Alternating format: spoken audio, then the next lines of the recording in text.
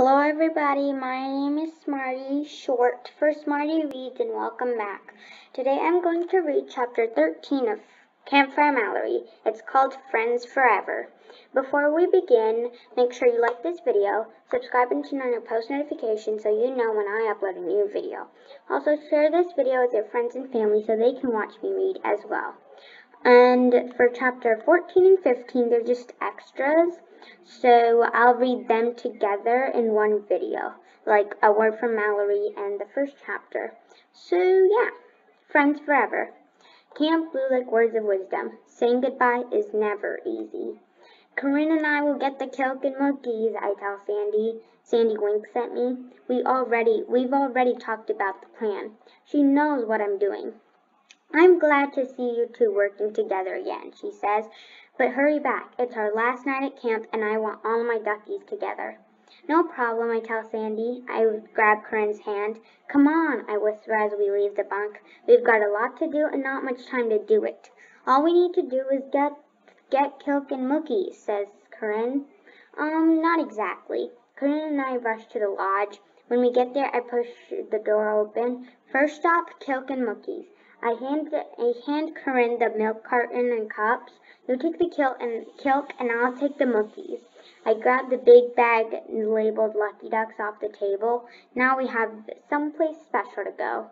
Corinne follows me out of the lodge as I run towards the campfire ring. It looks different without the fire and all the people who were here earlier, I say, but it seemed like the best place.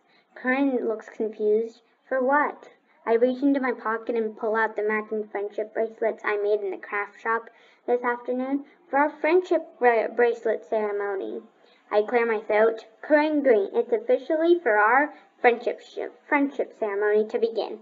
I hold out both bracelets and shine the flashlight so Corinne can see them. They're purple and green, says Corinne. Then she looks at me like she likes the combination. Green is my favorite color and purple is your favorite color.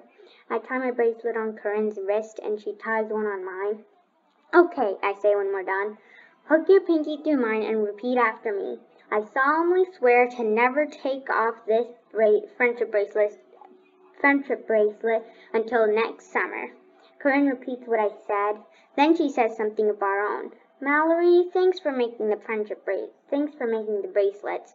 That was really sweet of you. And then at the top there's Mallory and Corinne. She looks down at her wrist. Now I have two favorite bracelets. I look down at our bracelets. I just want you to know that I'm really glad we're friends, I say. Corinne, now I have two favorite colors. Corinne smiles. Me too. Then she stops smiling. I'll tell you who won't be glad if we don't get back to the bunk scene with the Kilk and Mookies. The Lucky Ducks, we say together. We grab the Kilk and I grab the Mookies and we run down the path. What took you so long? Brooke asks when we get back to camp. We were just getting Kilk and Mookies, Corinne says innocently. Sandy winks at Corinne and me. Then we all sit down on her bed while she passes around Kilk and Mookies. I can't believe tonight is our last night, says Nikki. I'm so sad that we have to leave tomorrow, says Natalie. Sandy puts one arm around Nikki and the other around Natalie. You know what Uncle Al says about that, Nikki smiles. Saying goodbye is never easy.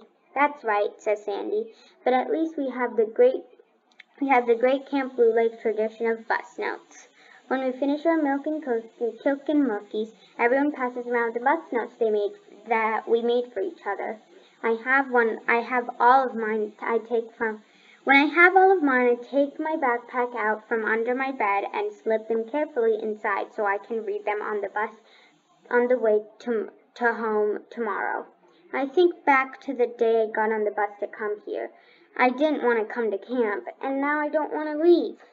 Hey, Sandy, can we stay up late tonight, I ask. On one condition. Sandy has a serious look on her face. You all promise to come back next year. And then at the top there's Sandy with Natalie and Nikki, Brooke and Molly and Mallory and Corinne. We promise, we all say together. I look around my cabin at all of the good friends I made. Even though parts of camp were hard, I think about all the fun I've had and the friends I've made. Mom and Dad were right about giving camp and people a chance. I'm really glad I did. Then I think about Uncle Al's words of wisdom. Saying goodbye is never easy, but promising to come back next summer is a breeze. That's the end of that chapter. I'll see you next time when I read this letter and bus notes. Bye, everyone.